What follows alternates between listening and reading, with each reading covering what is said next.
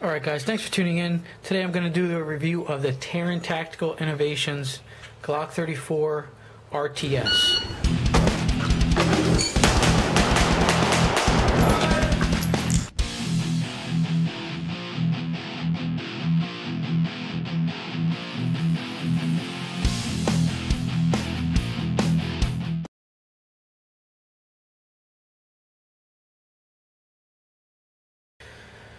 Alright, so RTS is the model that they have. They have different designs of customization that you can select from. This happens to be the RTS, which stands for Ready to Shred edition.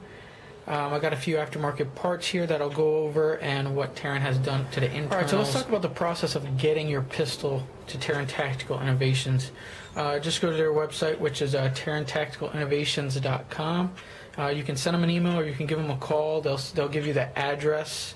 Their address is not listed on the website. They'll give you the address. You just send it in UPS or FedEx. Please let them know, obviously, that you're sending a firearm and all that. It's not that expensive at all to get out. Shipping cost.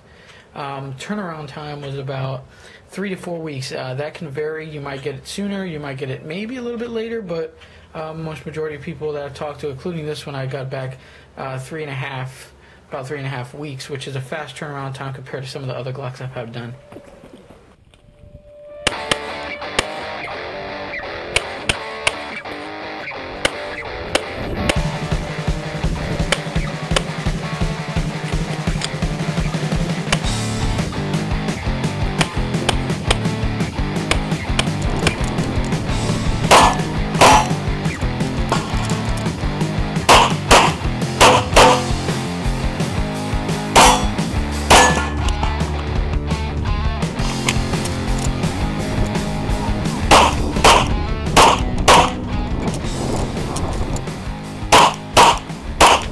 Okay, so as far as features that comes with the RTS edition, this was a very old, not very old, but a highly used Glock 34 prior to sending it to Taran.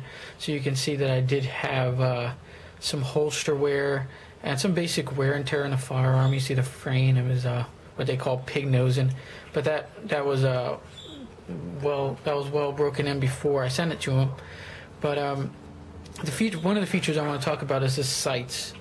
You got a nice ledge here for those of you tactical dudes, and if it was for emergency one-hand manipulations, if you needed to rack your slide using your belt line or a pouch or something along your hip, you can do that. It has a nice ledge for that. Also, just a plain black rear. That I really prefer that. There's no confusion. You're not looking at two different colors in the rear and the front. And a plain green or red. I prefer the green fiber optic that's very thin, very small. It's also pushed all the way up to the top of the sight. You see some of the sights out there that have the fiber optic in the middle. I prefer it all the way up. It also has almost, I'm probably going to use a bad word here, or lack of a better word, almost a piece of glass inside there. I don't know if you can see that. Now what that does is it reflects the sunlight back into the fiber optic, which keeps it glowing brighter and longer. So that's a very key point for me, as I like to use fiber optics in the competition setting.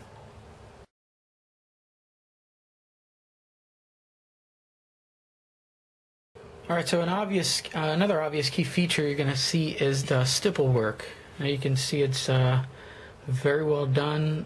The lines, very even. The person who did it definitely took their time. This is what I would call, everybody has their different opinions on stipple and how aggressive it actually is. But this I would call an aggressive stipple job. It was a little bit more aggressive than I liked out of the box. But after shooting it at a few matches, taking it to the indoor range, putting it through its pace, I actually become used to it and I actually like it now that it's aggressive, and it actually kind of wore in a little bit. So it doesn't bother my hand or irritate my hand after putting a few hundred, 500 rounds, 300 rounds on range. So it's very well done. There's nothing that I wanted to shave off the grip or anything. I just wanted the original grip just with stipple all over it, so you can see it just goes on front. This is a Gen 3 Glock, so you can still see the finger grooves, and it goes all around to the back. If you wanted to choose to put some stippling here for your index finger or for your thumb as in your shooting position, you can do that too. You can customize this kind of how you want it. You just got to let them know.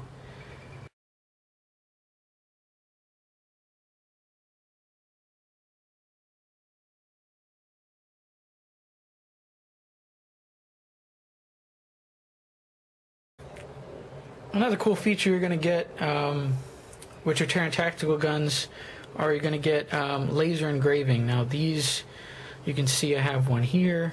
You have that Taran tactical logo. I have one up here. Have one on the barrel, and over here it says Taran Tactical Innovations, and you got a little bit more laser etching there. Now that's exactly what it is. It's not an engraving, or it's not anything that they shaved off anything material off the slide, because if that happens, and you shoot competition, that can you're borderlining the rules. You might be stuck in ESP. You might be stuck in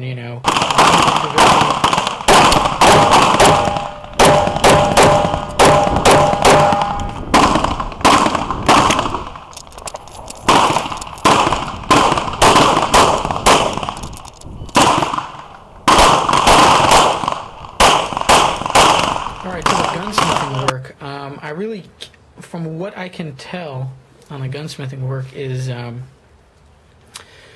13-pound spring. I'm taking a guess there, but I would bet that it is that. It just is very smooth coming back. The action when firing, everybody that I've given, all my buddies, once I got this pistol back, I had them, take a magazine at an indoor range or at a competition, and they all were like, their initial reaction was like, wow. It just feels like very tuned. It feels very well done. The slide comes back very smooth. It's a very smooth action throughout. Everything about it feels great. So I know there's definitely a recoil spring change in there. Definitely he puts a stainless steel guide rod in there, just a basic stainless steel guide rod, which is now legal in SSP division. So that's even though this gun is not an SSP gun, for those of you IDPA guys out there, due to the stippling in the magwell. But and he does, underneath this magwell, if you didn't send it to him with one and he didn't add it, he does put a grip plug on there. I know he does put plunger springs, striker springs. He puts a new safety plunger in there. He pretty much tweaks out all the excuse me, pretty much tweaks out all the inside internal springs and parts to give you that smooth trigger pull. This pull right here, I can give you some. We are safe, and as was checked prior to the video. There's nothing in that magazine, but the pull in it. This is a Glockwork / Zev trigger that I sent him, with the gun. So he left that trigger in there, which is an aluminum trigger. And just to get your pull here, and your reset. Very smooth pull, very crisp reset.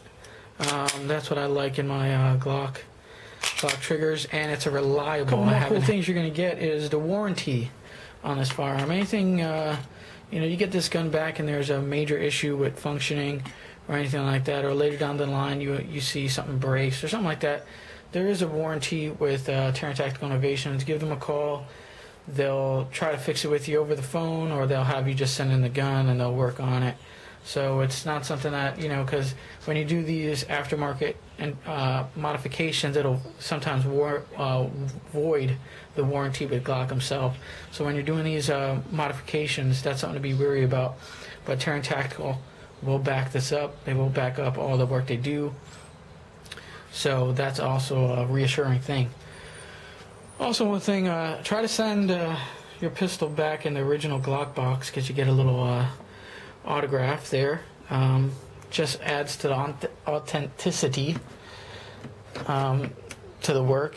If you ever wanted to turn around and sell this gun in the future, you can have all that stuff and the value will go up, not down. So